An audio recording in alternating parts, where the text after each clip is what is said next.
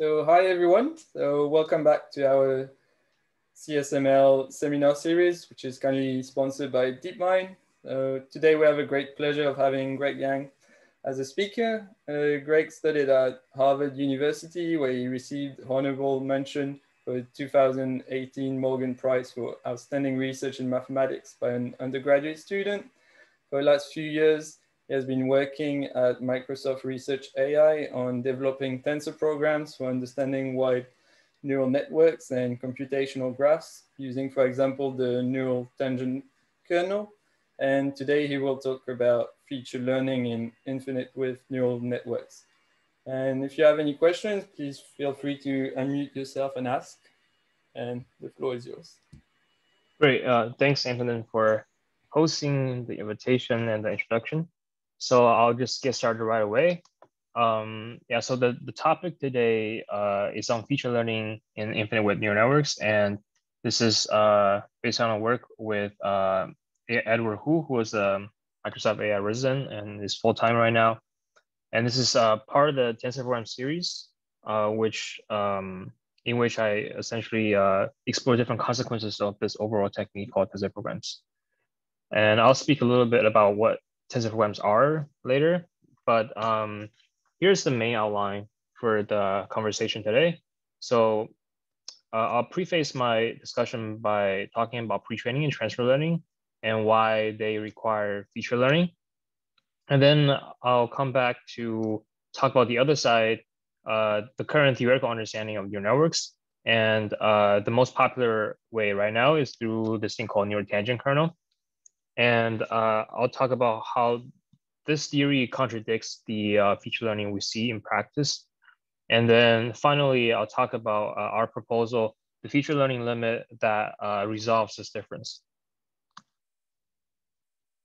Okay, so as any practitioner will know, pre-training and transfer learning is really successful in practice, probably the topmost application of deep learning in commercial applications. So, I mean, there are two very prominent examples. One is in image computer vision. So we have ImageNet dataset and ResNet family of models. And recently in the language domain, we have stuff like BERT and GPT-3, like large transformers. And of course, in both cases, the paradigms that we pre-train are very large corpus of data, and then we fine-tune the model on downstream tasks of concern. And again, they are used everywhere, like in Google search engine and so on and so forth. And the simple observation, which is really obvious if you're work actually in practice with deep learning, is that pre-training and transfer learning cannot happen without feature learning. In some sense, feature learning is the essence of these techniques. So before I move on, let me just pin down what I mean by feature learning. So very simply put, a neural network can be thought of as a composition of two functions. One is the nonlinear embedding function, which corresponds to the body of the network. And then the other one is a linear function that goes from the embedding space to the output space. And this corresponds to the last linear layer of the neural network. And this is usually called the head of the neural network or the readout layer of the neural network. And by feature learning, I just mean that this embedding function is learned, right? And the units, the coordinates of the embeddings are often called features. Okay, so concretely, here's some visual examples of feature learning. So this is demonstrating the maximal activation images that activate certain neurons. And on the top here are certain neurons in the deeper layers of ResNet 50, and the bottom are pictures corresponding to neurons in the earlier layers of ResNet 50. And the point here is just that different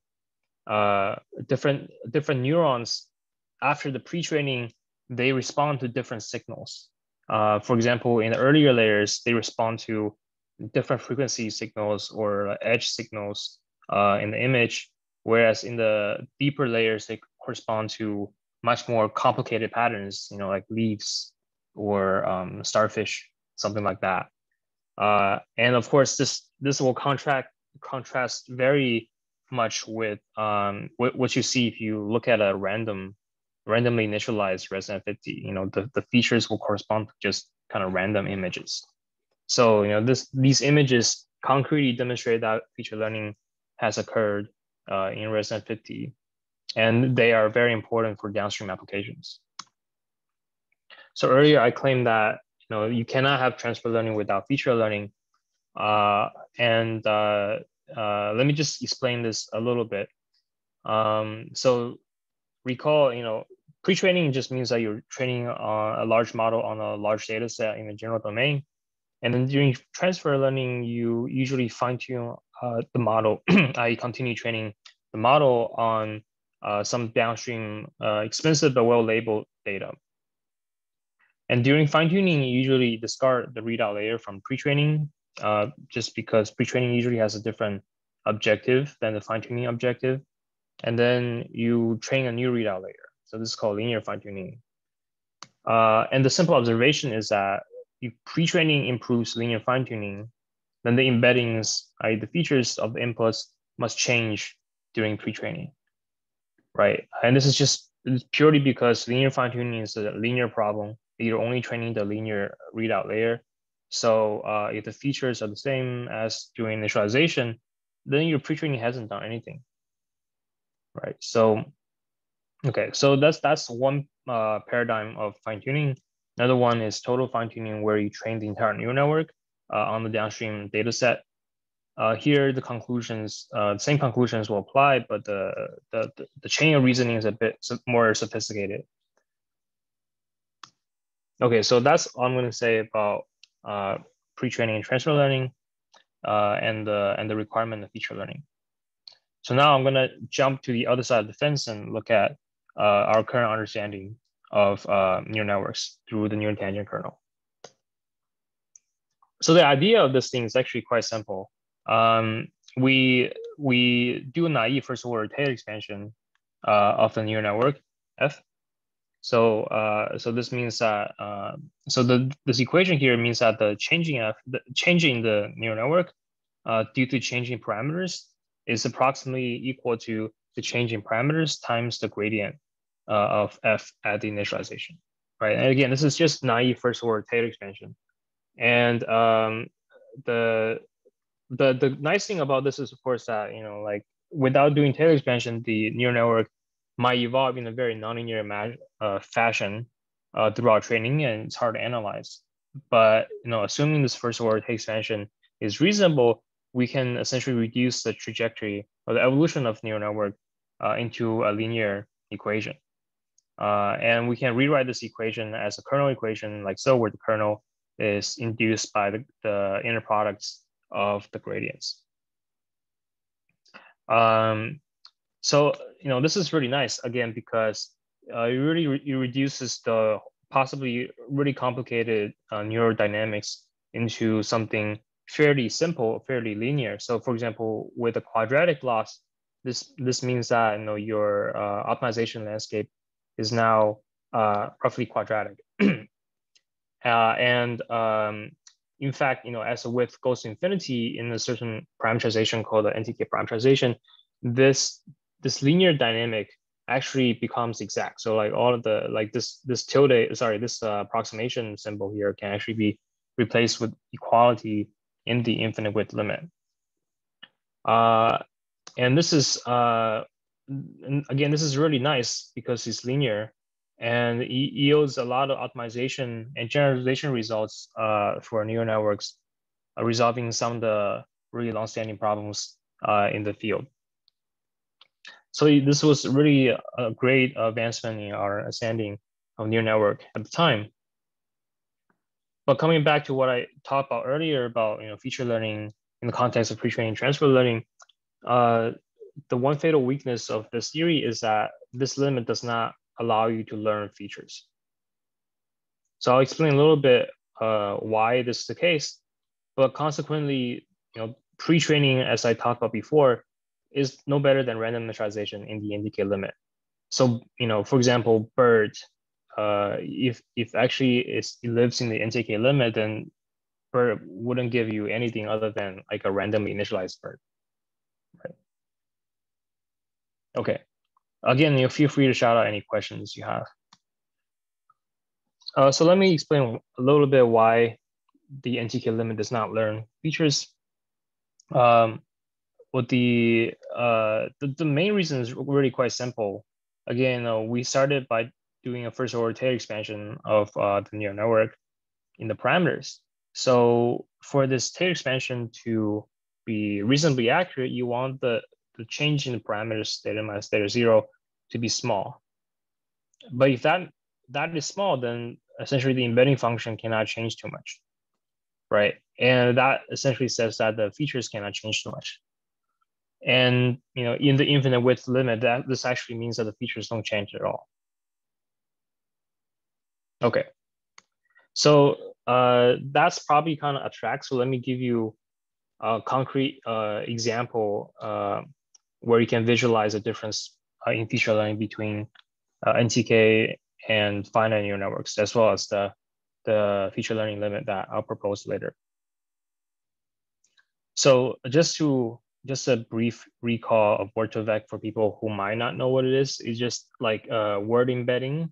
So word2vec means you have some pre-training procedure. You can learn to associate vectors to words such that words that are semantically close are geometrically close in the embedding space.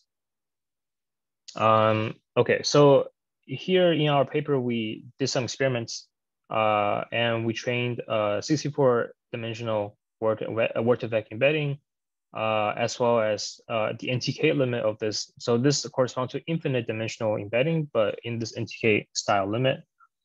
And then we also did our feature learning limit, which is something that I'll explain a bit later. So here in each plot, we took two groups of words here corresponding to US cities and US states. And then we looked at the PCA of these word embeddings, right? So if you look at the middle plot, which is the 64-dimensional embedding, they naturally separate into two groups, two clusters. And this just indicates, of course, that the word embeddings were able to pick up the semantical difference between these two groups of words. Now, if we look at the NTK example, we see none of that. Like everything's all mixed up together. It just looks random, right? So this indicates that in the NTK limit, you have learned essentially nothing from the pre-training. And finally, on the right, the feature learning limit that we propose, you see the same pattern as the 64-dimensional embedding, but in fact, the separability of the two clusters are even more so than the 64-dimensional embeddings. So this indicates, of course, it does learn features, and two, it actually does it better, at least from this visualization, than the finite width case. Okay. Okay, so this is just a visual example. You might say, okay, I probably cherry picked this, which is not really true, but we can also look at concrete numbers on a downstream task. So word2vec embeddings are usually evaluated on something called a word analogy task, which involves these kind of famous questions like what to a queen is a man to a woman. And so in these tasks, you have a corpus of these questions. You want to answer as many of them correctly as possible. And the way you do it is you essentially here, for example, in this question, you take the embedding a man, subtract the embedding a woman, and you add the embedding a queen. And then you look at which word has the embedding closest to this linear combination. All right, so we have concrete numbers for this. In this plot, we're showing essentially the test accuracy curve, where the x-axis is the training epoch, y-axis is the accuracy. So we have a bunch of different curves. The solid curves indicate the finite dimensional embeddings. the dash curves. The dash curve, black dash curve at the top indicates the feature learning limit that I'll talk about a bit later. And the dash dot line at the bottom indicates the NTK curve. Okay, so it's obvious there are a couple of things going on. The first thing is that the NTK limit has trivial performance, right? It's essentially a 0. And that's just because, like I said, like we observed in the visual example earlier, the NTK limit doesn't learn any semantics. So the word embeddings are kind of like the same, just random, the same initialization. So when you perform this word analogy task, it's just randomly guessing among the corpus, among the vocabulary. And because the vocabulary is so large, the random guessing accuracy is essentially 0. And the second observation is that if you look at the finite width curves, as well as the infinite width feature learning curve, the performance is actually monotonic in terms of width. So as width increases for any vertical slice corresponding to a fixed training time, we see that the performance is better as a curve gets darker. In other words, the model gets wider, culminating in the infinite width feature learning limit performance. Right. So this indicates that again, our proposed limit indeed learns features, and it does it in a way that's such that wider is better. Right. So this indicates this notion that I'm going to introduce a feature learning limit does indeed capture the right behavior in finite width neural networks. We also have other experiments on meta learning and feature learning with MAML. So the conclusions are the same, and I won't talk about them here, but you feel free to look at our paper if you're interested. Okay, so that's all I'm gonna say about the Neural Tangent Kernel, as well as the experimental results in our paper. Now I'm actually gonna get to what we propose in our paper. But let me just pause here briefly in case anybody has questions so far. I have a question actually. Yeah. So you said that the features in the infinite limit, they basically don't change much. So what changes if the features don't change? How come we get a good model? Yeah, in the Neural Tangent Kernel case, right? Yeah. Yeah, essentially what happens in the NTK case is that the body of the network, it changes by an infinitesimal amount, such that this embedding function doesn't change at all in the infinite width limit, but like so maybe think about it like this: like the embedding function doesn't change in the infinite width limit, but it changes by like 1/square root of width amount, which vanishes as the width goes to infinity. And so the change in the embedding function doesn't affect the embedding itself essentially, but this change interacts with the final linear layer. So that like when you multiply the change by the final linear layer, it produces a constant change in the function output. Does that make sense? So yeah, the primary change is through the delta of the embedding with the final linear layer, and also from the delta of the final linear layer with the initial embedding function. Cool, thanks. Mm-hmm. Okay, any other questions? All right. Okay, so before we begin proper talking about what the limit is and what does it even mean, let me preface by saying, when we want to look at infinite width limits, it's actually very useful to look at it through the lens of parametrizations of finite neural networks, right? So in parametrization, means some combination of initialization, like a learning rate, or like temperature or the softmax, like that kind of stuff. Different ways of parametrizing your neural network, even though it still lives in the same function space.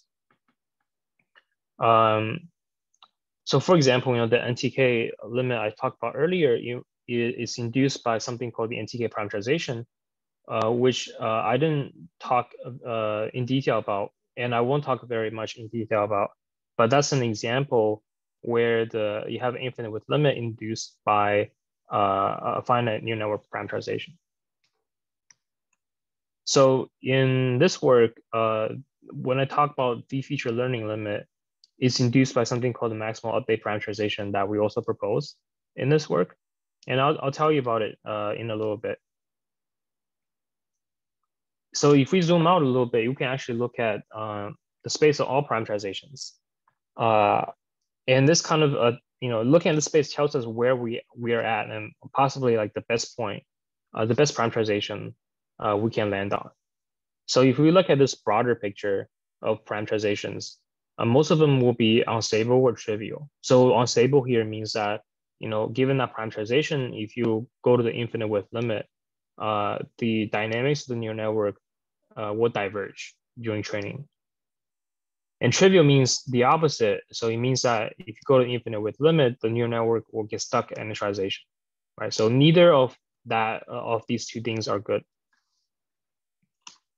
So we can look at the complement of those, and the non-trivial stable parameterization will form a high-dimensional polytope in the space.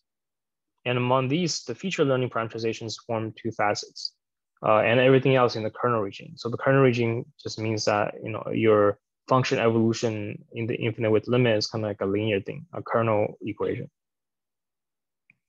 And as example, of course, the neural tangent parameterization is a vertex in this polytope. In addition, the standard parameterization, if you use a constant learning rate, is gonna blow up, so it's unstable. But you can use kind of the optimal scaling learning rate, which is 1/width, and in which case the parameterization will induce a kernel limit. But you cannot set the learning rate in any way such that the standard parameterization will lie in the feature learning region. And the maximum update parameterization that I mentioned earlier, which is our proposal, is a vertex in the feature learning regime, and it's maximal in the sense that you will cause all the layers to perform feature learning, right? So which is why I draw it at the very top.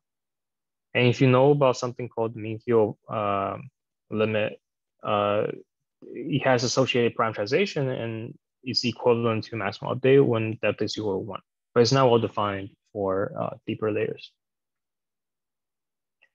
Okay, so now I'm actually going to explain what maximal update parameterization is. The easiest way to explain it is to modify the standard parameterization to get the maximal update parameterization. There are two main modifications. With n denoting the width of the neural network, we first modify the last layer. So here we divide the largest by square root of n, and we use a constant learning rate. This means that concretely f, the output of the neural network, is equal to 1/square root of n times the weights, that last layer weights, times the embedding of the input, where the weights are sampled with the fan-in initialization as usual. Okay, so this modification alone suffices to enable feature learning. And the intuition here is that in the standard parameterization, the last layer has too large of initialization, and it also gives too much gradient. So by doing this reparameterization, we decrease essentially the size of the last layer initialization, and also we decrease the amount of gradient it receives.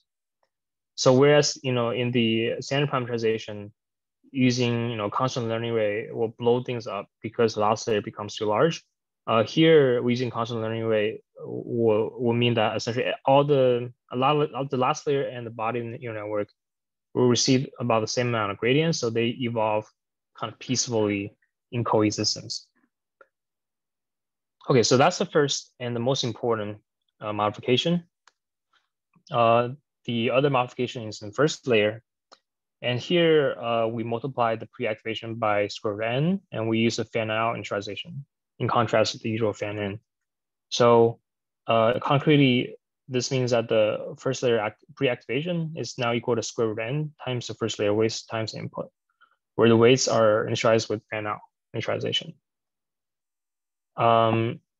So the effect this is to increase the gradient by a factor of n. And again, the intuition here is that in the standard parameterization, the first layer actually gets too little gradient. And this means that essentially it doesn't move at all compared to the other weights of the neural network. And this reparametrization just fixes that problem. So let me note that, like kind of what I said earlier, the problems with standard parameterizations are just that like different layers kind of receive different amounts of gradient.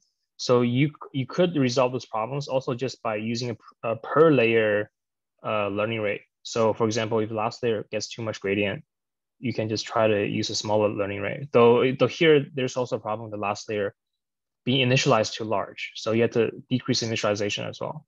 So you could use a per layer learning rate to also solve the problems.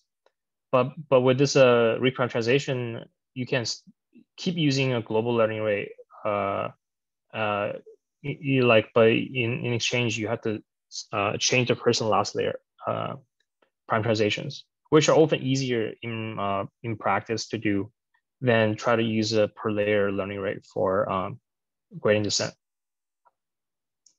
Okay, so these two complete the description of the standard parameterization.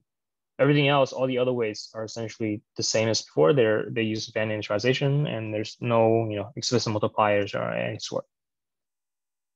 And like I said, this parameterization allows you to enable feature learning every layer in the large width limit. And just to recap, parameterizations correspond to limit, and this feature learning limit that I've been talking about is quote unquote the maximal feature learning limit, in the sense that all the layers learn features and is induced by this maximal update parameterization that I just described. Okay, so next up, I'm gonna give you some intuition for how the feature learning limit looks like. So before that, I wanna again pause for any questions.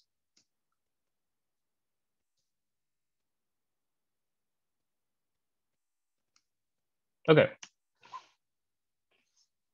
So the main intuition behind the feature learning limit, the computing the feature learning limit is the following. When the width is large, every activation vector has roughly ID coordinates at any time during training. Using tensor programs, this thing called tensor programs I'll describe a bit later, we can recursively calculate such coordinate distributions and consequently understand how the neural network function evolves. So if you have done things like neural tangent kernel or neural network Gaussian processes, the first sentence looks familiar to you if you replace at any time during training with initialization. Right, and here essentially just because initialization, you have a lot of randomness, and you can use something like central limit to say, oh, like activation vectors have roughly ID coordinates and so on and so forth, like propagate the argument. But the surprising thing is that this actually holds at any time during training, and you can take advantage of this to calculate the infinite width feature learning limit. Okay, so in the rest of the talk, I'm gonna demonstrate this using the simplest example, the linear 100 layer case. And here I'm gonna assume input and output dimensions are 1, just to make it simple. Okay, so so in this case, the neural network can be expressed as just some matrix simplifications. But here in particular, we can write it as like a row vector times the column vector times the input. So the parameterization will require that you randomly initialize your weights initialization with ID coordinates. So in particular here, the ID coordinates have variance 1 over width. This implies that F, the output of neural network will converge to some deterministic number by law of large numbers. And this is just because, like if you write out what F is, the sum of like the first coordinate of second layer times first coordinate, first layer times I, plus second coordinate, second layer, second coordinate, first layer times I, and so on and so forth. So so you can rewrite this as like a mean of a large number of all one-size random variables. So this converges by law of large numbers. Okay. And because f of I converges, the last derivative L prime of f of I also converges, just because L prime is usually a continuous function. So then in the backward pass, we can do some very simple calculation to see that the gradient of the second layer is the first layer weights times some scalars, and similarly the gradient first layer is second layer times some scalars, where the scalars are the loss derivative and the input. And because this loss derivative has a deterministic limit, and because weights and initialization are ID, the gradients here also have ID coordinates, approximately ID coordinates, right? And consequently, when you make an update to the weights by adding the gradients, you maintain the property that the weights in the second forward pass have approximately ID coordinates. Okay. Okay, so let me make one observation I won't use immediately, but I'll come back to a bit later. From the same insight we just had, we can deduce that the weights at the second forward pass are a linear combination of weights from initialization, right? And this is just because like the gradients are linear combinations of the weights and initialization being multiples by these scalars. And when you add them to the weights, they continue to be linear combinations of weights from initialization. Okay, so this will be crucial when we actually want to compute the limit exactly. But for now, let me just focus on convincing you that things are kind of ID during training. Okay, so given that the weights are approximately ID across the width dimension, then the neural network output itself is again can be written as a mean of a large number of approximately ID constant size random variables. So F will converge by law of large numbers to deterministic number. And likewise, the loss derivative will converge because F does. Okay, and you can see the pattern, right? So, and then because loss derivative converges, the gradients will look like approximately ID vectors. And you can repeat this argument for all t, right? So what this shows is that the weights, first layer, second layer weights at any time are approximately ID. But note that the weights, between the weights, they can be correlated. So I'm saying that the coordinates across are approximately ID, but the coordinates, like first coordinates, is going to usually be correlated with the first coordinate of the second layer, or the first layer, sorry, second layer with the first layer, and second coordinate will be correlated with the second coordinate of the first layer, and so on and so forth. And this implies, of course, that the activation vectors, which is just the first layer weight times the input, is also approximately ID. Okay, so this demonstrates the statement that when the width is large, every activation vector has roughly ID coordinates at any time during training. Okay, any questions so far? Okay, so now let me give you the gist for actually calculating the limit in this case. So again, we come back to the observation that weights at any time are linear combinations of weights from initialization. So let me introduce a bit of a notation before we move on, just to make the math a little bit more obvious. So let me denote the first layer by U and second layer by B. And let me denote the, so let me recall the weights are random initialized with variance 1/n, where n is width. And let me use subscript t to denote u and v at time t, where if I don't use subscript, it means the u and v at initialization. Okay, so again, weights at any time are linear combinations of weights from initialization. So this means that we can write v and u as linear combinations of initial v and u. So this means that we have coefficients a, b, c, d such that vt is equal to at times v plus bt times u, and ut is equal to ct times v plus dt times u, where a, b, c, d are essentially random scalars that converge to some deterministic thing in the infinite width limit. And at time equals 0 initialization, a equal d equals 1 and b equals c equals 0, which just means that v is equal to v and u is equal to u.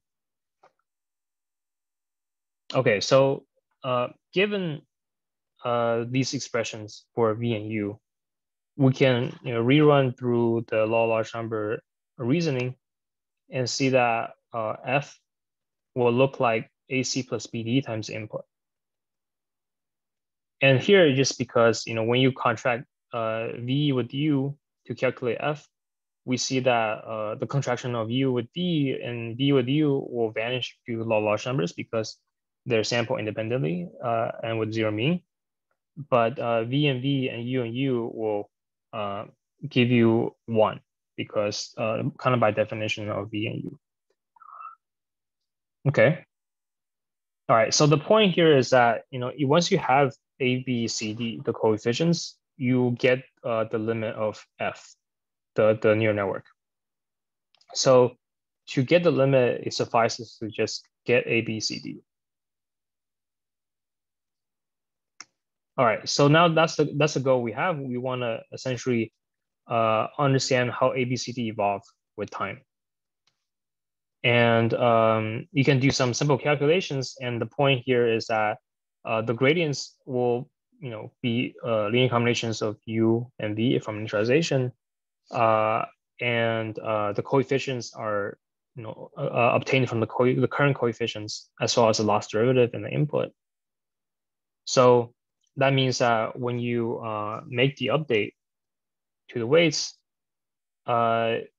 you can see the pattern here emerging, where essentially AT will go to AT minus L prime times I, and so on and so forth, times CP. But anyway, so here's a summary of the gist. So at t plus 1, AT plus 1 equal AT minus the loss derivative times I times CT, and so on and so forth for the other coefficients. So again, now we know the coefficients, we essentially know what the f looks like, what the neural network looks like in the infinite width limit. So here's a summary of what we've just done. The feature learning limit of this linear 100-layer neural network for input output dimension equal to 1 and learning rate equal to 1 is given by the following equations. So f is equal to ac plus bd times input, abcd evolve like so. And the initial conditions are AD equal to 1 and BC equal to 0. Okay, so this is simple enough. And it's nice that we actually have a kind of clean limit in the infinite width limit. But we can actually digest this a little bit more. So if we look at the equation for f, it looks like a linear 100-layer with 2 neural network, where the A and B's are the second layer weights, and C and D's are the first layer weights. And the only difference between this and an actual with two neural network in practice is that the initialization is slightly different. So here we have a quote unquote diagonal initialization where ABCD is set to the identity matrix initialization rather than like a random initialization. So we can speculate that the feature learning limit of a linear one-layer neural network with random initialization is the same as a with dn plus dl linear one-layer neural network with diagonal initialization. And here, in this particular example, D and DL are both 1. So this corresponds to like the width 2 neural network. Okay, so this of course turns out to be true in general as well. When you have, DN and DL are more general numbers larger than 1. And this is precisely what we've done to compute the infinite width feature learning limits for large scale experiments like Word-to-Vec. So in the Word-to-Vec example, D and DL are vocabulary sizes. So this means text A and fill 9, the two data sets we use is 140K and 280K. So this is quite large, but you can do it on a large CPU machine. Okay, so let me summarize the insight you should take away from our example here. So the logic goes like this. The weight matrices have ID coordinates and initialization. So then the function output converges due to law of large numbers. And then from that, we have that the gradients have approximately ID coordinates. So after the gradient updates, weight coordinates are still approximately ID, and you can repeat this logic.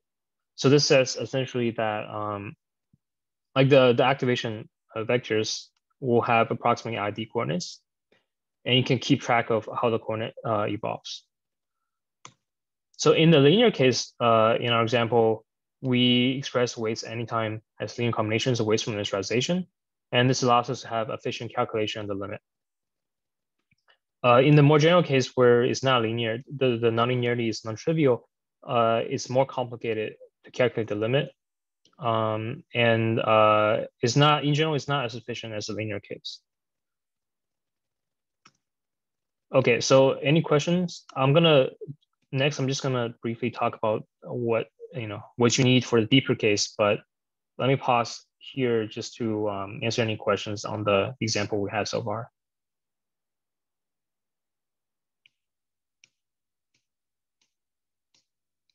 Okay, all right, so let me just talk a little bit about the deeper case.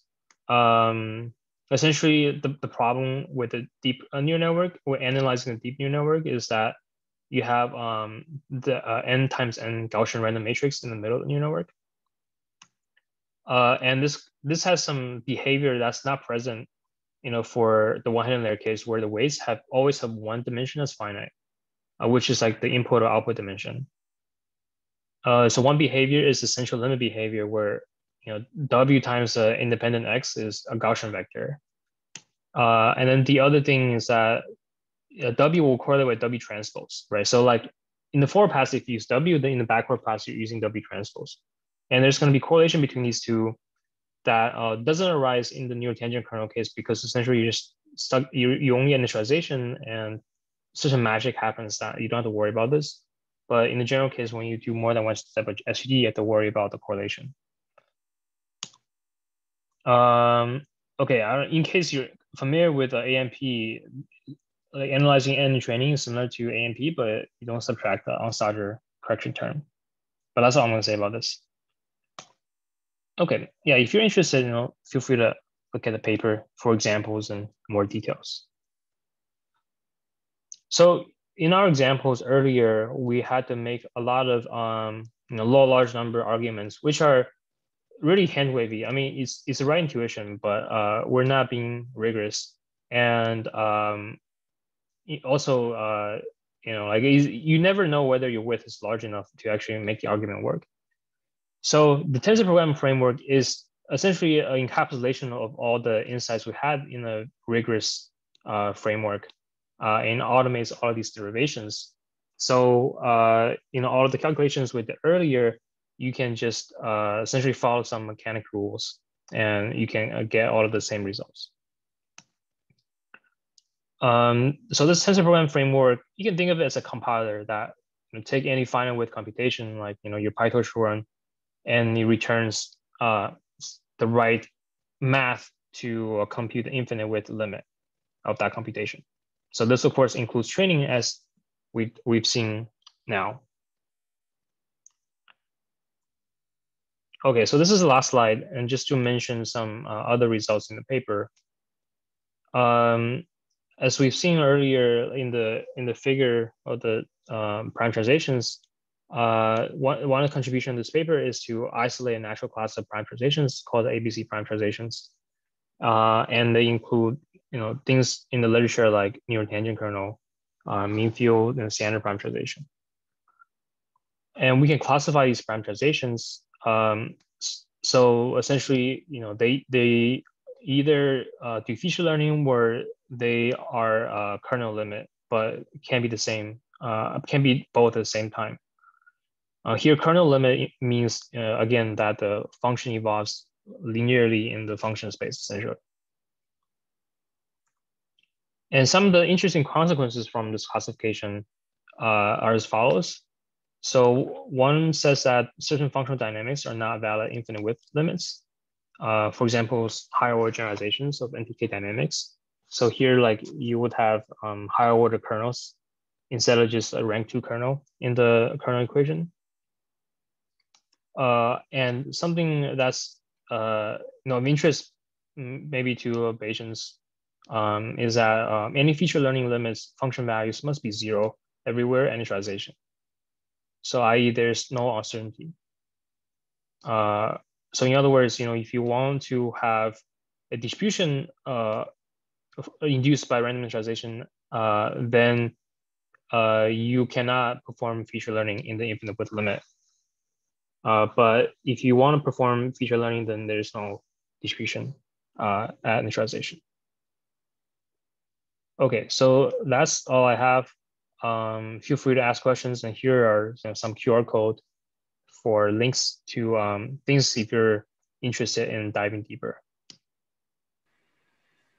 Well, that was very interesting. Thank you very much. I'll stop the recording now so that people can ask questions if they want to.